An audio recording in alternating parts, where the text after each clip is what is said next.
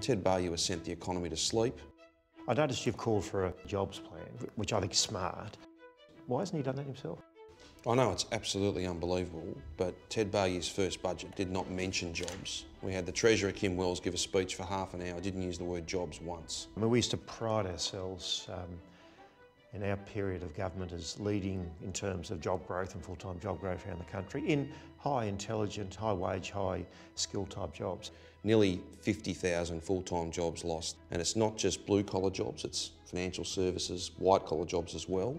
Almost every day, one company or another is laying people off. The worst part about it, I suppose, is that Baillieu himself is sacking people, some 4,200 of them. That must compound the problem if the government's reducing its activity and they're cutting jobs. There's no comprehensive business tax cuts, there's no comprehensive infrastructure plan, there are no cranes on Melbourne skyline, there's no big infrastructure pipeline. And what these numbers show us month after month is that we're going backwards. I just really worry that if Baillieu gets back in, we're going to have a very dismal period in Victoria.